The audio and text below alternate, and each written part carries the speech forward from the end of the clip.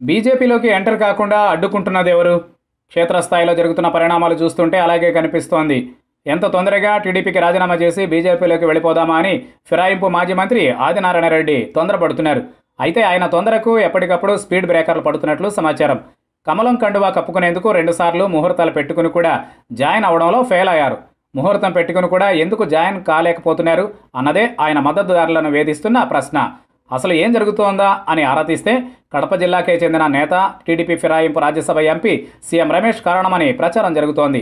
ఇద్దరూ టీడీపీలోనే ఉన్నప్పుడు ఒకరంటే మరొకరికి పడేది కాదు. ఆదినారాయణ రెడ్డి ఏమో కడప జిల్లాలోని జమ్మలమడుగు అసెంబ్లీకి 2 సార్లు ఎన్నికైన నేత. రమేష్ ఏమో ధనబలంతో టీడీపీలో రాజ్యసభకు ఎన్నికైన నేత. అంటే రమేష్కు క్షేత్రస్థాయిలో ఏమాత్రం బలం లేదు. ఏదో చంద్రబాబు నాయుడుకు సన్నిహితుడు కాబట్టి జిల్లాలో చెలాయించుకుని వస్తున్నారు. అయితే అది కూడా వైసీపీలో నుండి టీడీపీలోకి ఫిరాయించడం, వెంటనే మంత్రి కూడా కావడంతో ఇద్దరి మధ్య విభేదాలు బయటపడ్డాయి. ఇద్దరి మధ్య ఆధిపత్య రాజకీయాలతో మధ్యలో చాలామంది నేతలు నలిగిపోయారు. ఇటువంటి అనేక కారణాల వల్లే కడప జిల్లాలో మొన్నటి ఎన్నికల్లో టీడీపీకి ఒక్క సీటు కూడా రాలేదు. దాంతో పార్టీ భవిష్యత్తుపై నమ్మకం పోవడంతో పాటు స్వీయ రక్షణకు రమేష్ వెంటనే బీజేపీలోకి ఫిరాయించారు. భవిష్యత్తుపై ఆందోళనతోనే మాజీ మంత్రి కూడా బీజేపీలో చేరాలనుకున్నారు. అయితే ఇక్కడే రమేష్ అడ్డుపడుతున్నట్లు సమాచారం.